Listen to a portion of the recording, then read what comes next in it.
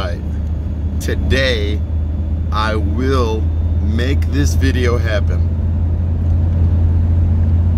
Jeez, today is Saturday, December 11th, 2021. It is, you are watching That Is Rich, I Am Rich. This is a vlog of my shit show I like to call life.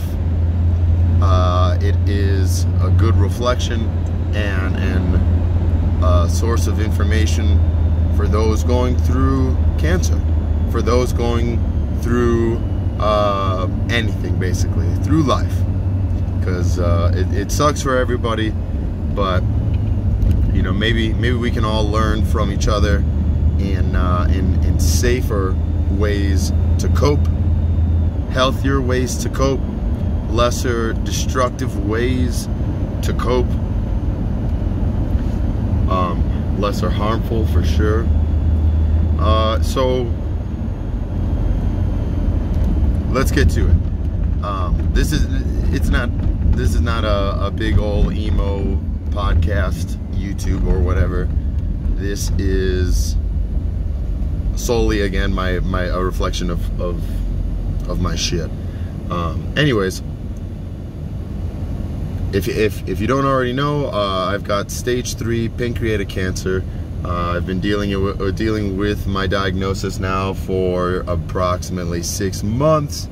In one regard or another, I have experienced one regimen of chemotherapy already. No radiation. There is a difference between the two. So, you know, be sure to read up on your stuff if you're at all interested in this, or affected rather. Especially if you're being affected, you know what's happening to you. Nonetheless, I've gone through the one regimen.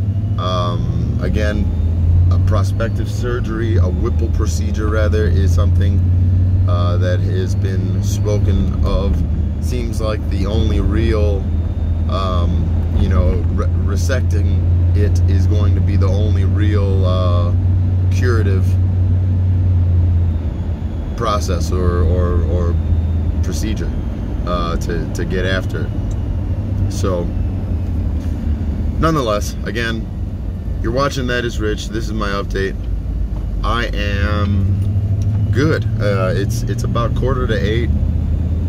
I am headed to the gym right now. As I may have mentioned before, just keeping physically active helps with my neuropathy, helps with all the pins and needles in my fingers and toes. Really helps with like stiffness of joints and just other odd muscles and whatnot, cramping. Water, obviously then also helps with cramping and whatnot there too. But nonetheless, just staying healthy. Fruits and vegetables, 2,000 calories a day. I weigh approximately 170 pounds. I do bounce between 160 and 170.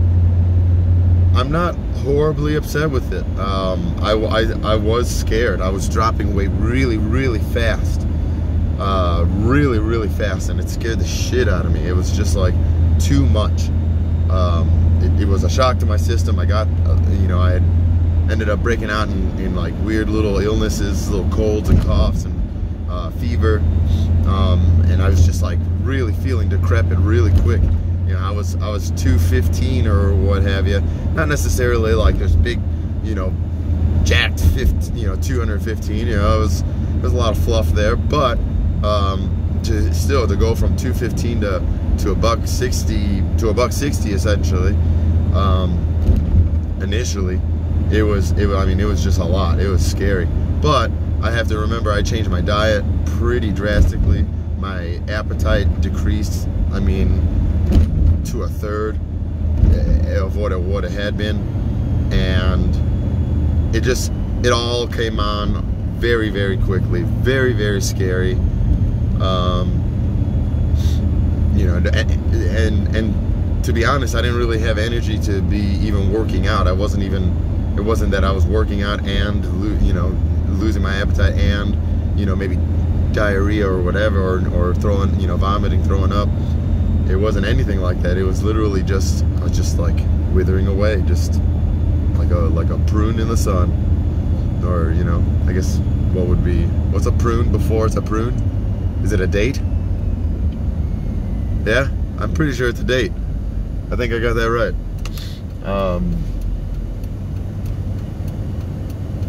Anywho, I've been going out. I've been trying to get it. You know, trying to get it hard, honestly. Like, between going to the gym, I switched my schedule, so now I try to work out twice a day. Being at work, ironically, is the hardest part of my day. It really is the hardest part of my day, excuse me. Sitting there for too long, again, just everything just settles, it feels like, and I get so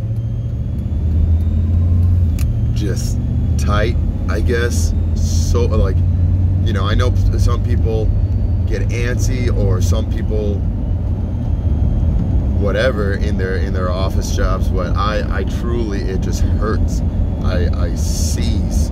I feel like, you know, without regular motion, like, so much worse than having ADD. It's not even like my brain that gets totally spaced out or what have you, but truly,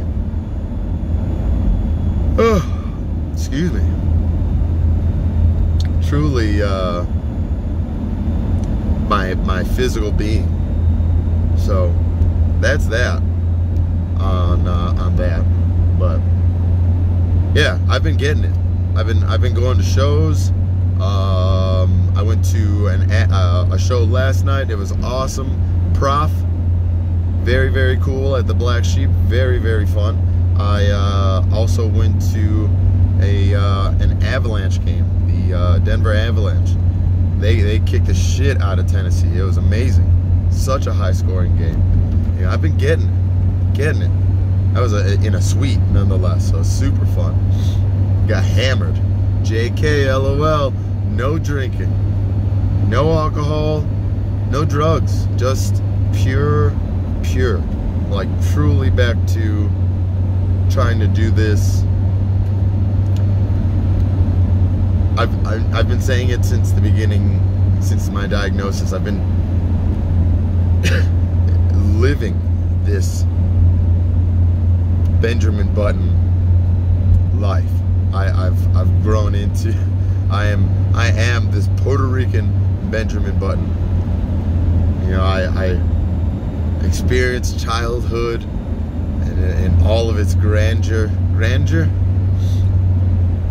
and grew into this adolescent or teen to believe that being an adult was gonna be awesome, was gonna be fun, a little more free. I didn't necessarily have the best relationship with my mom, so, you know, bumping heads and whatnot, that wasn't fun. I figured being an adult, yeah, I'm gonna be, you know, ready to roll. Not at all. Taxes suck, relationships suck, getting sick sucks, you know, just incredibly broken. So, you know, I don't know. I eat, you know, when I have a cheat day, I'm gonna have a waffle with a scuba ice cream or whatever for dinner, because I feel like it, or ice cream before my dinner, whatever. Gluten-free, dairy-free, etc. Everything free, nothing fun ice cream, but, you know, I'm just trying to take steps like that, you know, saying, you know, yes to anything and everything, whether that's going to a hockey game that, you know, again, I may not necessarily have the energy to be extraordinarily lively for. I'm still very, like, the fatigue is real. Battling the fatigue, of chemo is a real thing, for sure. Take several cups of coffee and several scoops of pre-workout any given day to just to do this, just to be like this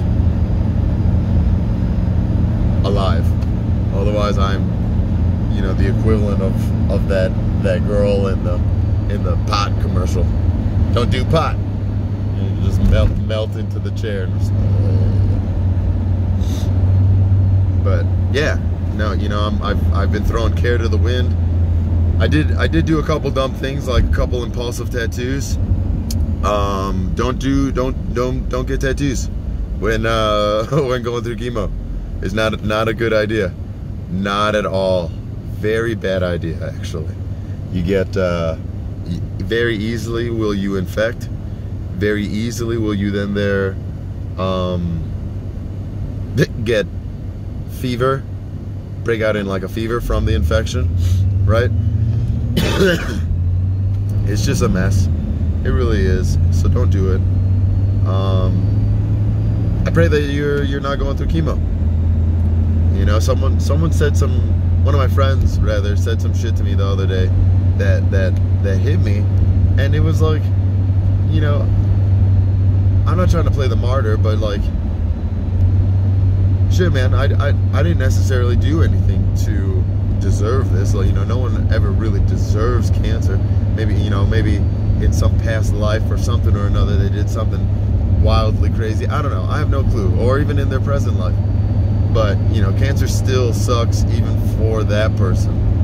You know, so it's this constant battle with themselves to then need to go out into society and deal with everything else. So, you know, having to handle COVID on top of this, whew, I got to go to my treatments by myself and just sit alone for hours. And like, you know, apparently normally you get a little treatment buddy. You know, you can bring a friend or whatever and phone a friend and be able to hang out with them. I guess you technically still phone one, but you're not gonna have, you know, 50 people in a clinic sitting there phoning their, you know, loved ones.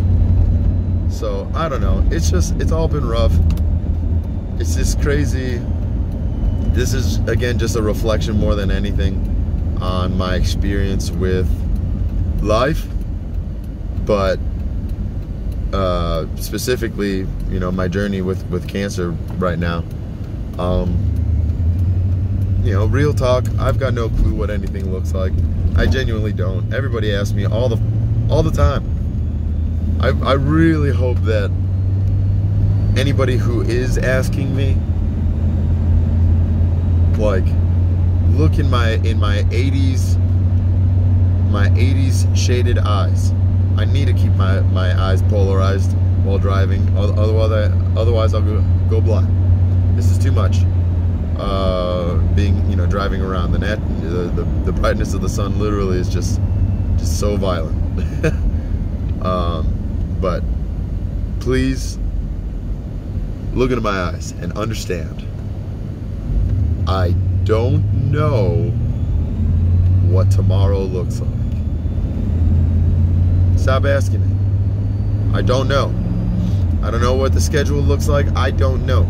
You know what I know? I know what you know, which ain't shit. You know what I also know is that I need right now, today, to experience shit. And anything and everything that I may have thought I regretted once upon a time, I'm now just getting it, just getting after it. You want to skydive? I don't want to skydive, but I'll say yes. I don't want to skydive, but I will say yes. I don't want to bungee jump, but I will say yes. You know, I anything and everything else I do want to do, and I will say yes. Just let's go, let's plan it out. Help me share this GoFundMe so, you know, we can go on these experiences. Even if you don't necessarily have the funds for it, by way of helping generate funds, by way of sharing my GoFundMe, I'll pay for you. You know, I'll pay your way.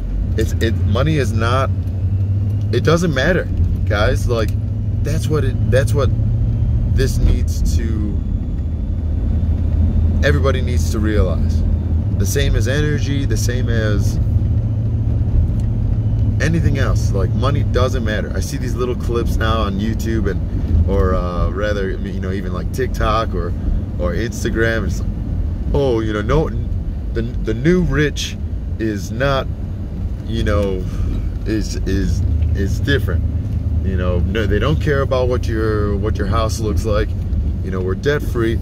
It's like I'm laughing because it's like Dave Ramsey already called that shit way back in the day. Like, that is cool. That is cool. Is to be debt free, experiencing stuff, going to, you know, all these crazy spots where you know, you see on Google or something, or a random Google, you know, background or something beautiful, right? It's experiences like that. Dancing in the streets of you know, on Saint Sebastian or whatever in Puerto Rico. You know, that's a big deal. Doing stuff like that. Going to Thailand, experiencing the culture, eating all of every noodle possible right there in the street. I don't know. Like, it sucks that it's taken this long to like not only appreciate, but like have this just dire need, like absolute desperate claw at life again, because I have no clue what time looks like. I've got no clue what tomorrow looks like. My scan is the 28th. Who knows thereafter what my life looks like. If I can help someone else get through their symptoms, maybe fight through their symptoms and enjoy one thing or another, maybe get on your GoFundMe a little sooner, maybe, you know, get on losing weight sooner, you know, taking a real aggressive look at who you are, what you're doing to yourself. If you're just drinking, if you're just eating like shit, you know, those are the real facts. No one's gonna take you to the gym first thing in the morning. You know, what I've learned is no one's gonna do not shit for you, literally, until you become a vegetable. Even when you are a vegetable, and I'm sorry if you are, and I'm impressed that you are and watching this video, but that person wiping, you know, your backside, even they have their own life. You know, they are ultimately looking out for their number one. It sucks. That really is life, and unfortunately, with like the fears and what is just human nature, I guess, and reaction, self-protection, self-preservation, if this is like a fight or flight thing, you know, maybe it's just me being jaded. You know, maybe it truly is me just being super jaded and really having trust issues, I guess. But, you know, at the end of it, it really is just a good, safe, and fair bet to bet on yourself, to really gamble on yourself, take care of yourself first. Shit, if you've ever flown a plane, or not flown a plane, but flown in a plane, you ever sit by the emergency exit? They literally demand that you, like, they repeat and ask you time and time again if you are prepared to be that person exactly. You need to understand that you will take care of yourself first. Watch a clip. I wish I was cool with editing and I could just, oh, here, boop, put a little clip in the corner or whatever. Watch a clip. If you haven't seen it, you need to be prepared yourself before you can dare help anybody else. And I feel that applies now to everything is all. Literally everything. I don't know. That's my rant. That's my update on everything. I hope you like my pit vipers. I don't have them necessarily for sale myself. I would like to create a store though. If there is anybody out there in the YouTube universe that can help me create a YouTube store or Instagram store, I'd like to sell That Is Rich. Maybe That Is Rich sunglasses. Maybe hoodies or beanies. Beanies would make sense, you know, given the fact that I'm bald, just super bald, super cold. I'm freezing right now in a heated car. You're the best. I love you. Meow.